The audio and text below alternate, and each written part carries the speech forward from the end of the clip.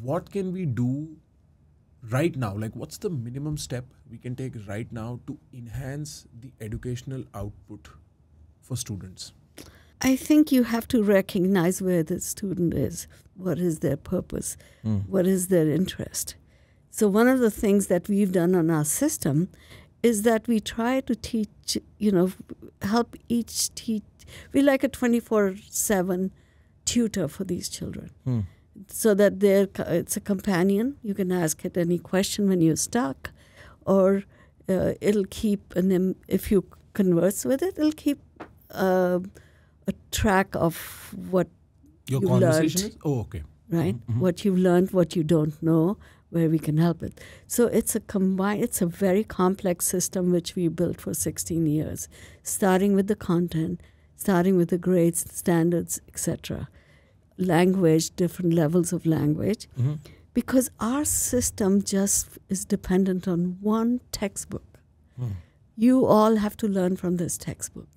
You all have to answers that we need to ask everyone in the classroom that they should be able to answer. Yeah. Right? Right. Not taking into account what they know from before or not. Right. That's all irrelevant. Remove that. If we can say at every given point, we can help every child, and we know where they're, kind of going wrong. So each teacher, if you think about a teacher, can only know certain level of where the student is, Right.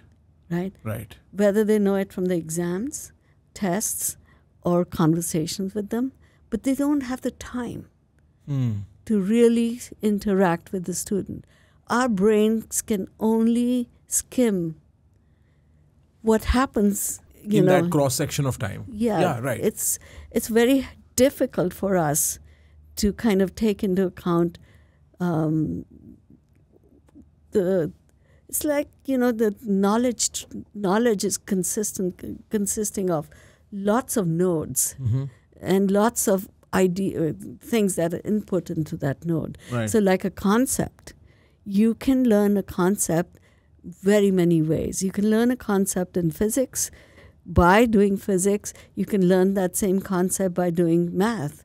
But it's very hard to bring them together. Right. Very often a teacher says, child is not doing well in physics.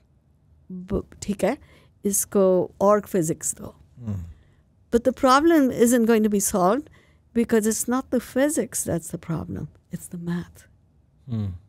So unless you combine all these together and let the children really have an idea how to, deal with those things, it's very hard to help every child. And this is what machines can do really well.